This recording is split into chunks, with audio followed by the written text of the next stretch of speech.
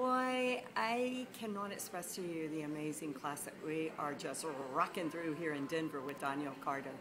And it has been probably one of the most phenomenally experiential classes, as well as educational classes, as well as awareness classes, as well as just, wow, I don't know, expanding my infinite beingness with her. And the thing that I love the most about Donnielle is what you see is what you get. Donnielle is Donnielle in all the energies that are all possibilities at any time. And she's just such an example of that.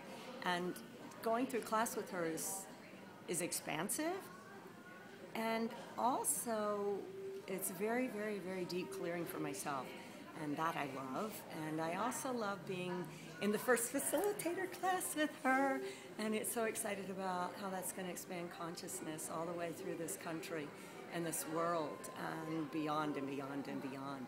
And this facilitators class is just amazing energy of expression of all accesses, but also all the consciousnesses. And Donnielle is able to really get that across and help us see the possibilities of what we can create.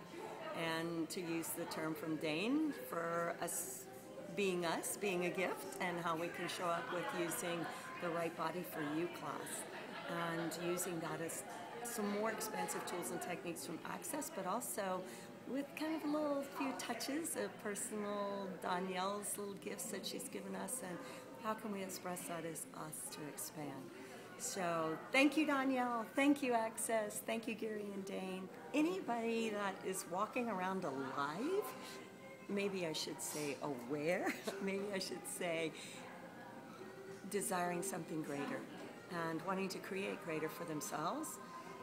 This class doesn't just deal with bodies, but it's how any body shows up, anybody and anybody shows up, as far as with sex, as far as with relationship, with money, with any type of other interaction that you have with anything in the world. And so, you know, our bodies carry it all. And also, a body is like the body of money that you deal with, the body of relationship that you deal with, the body of anything. So, you know, what body are we talking about, and is there any separation? And so, what would it take for anybody to see this as a gift?